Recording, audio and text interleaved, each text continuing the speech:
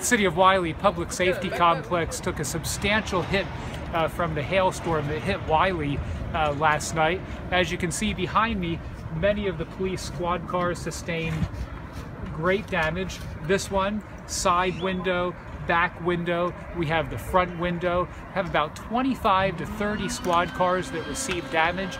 My understanding is about 20 to 21 of those, the windshields will need replacement. That happened throughout the city. Residential roofs with the impact of that hailstone going through the roof, damaging cars. The damage is very widespread. Public Safety Complex is temporarily closed, with all of the operations being moved elsewhere.